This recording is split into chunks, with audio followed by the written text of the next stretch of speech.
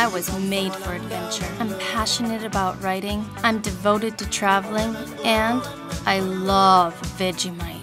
Truth is, this is my destiny. 7 years ago, Carmella quit her prison-like cubicle job and sold everything she owned to backpack around the world. She wrote about her adventures online so her family and friends could follow along. Under the pen name Where She Goes, she travel blogged her way through 5 continents over 3 years.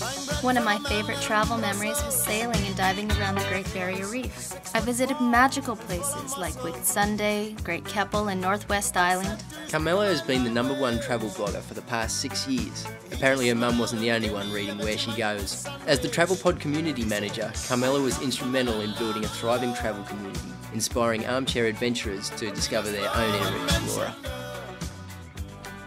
I'd like to go to Australia, but if not, there's always New Zealand.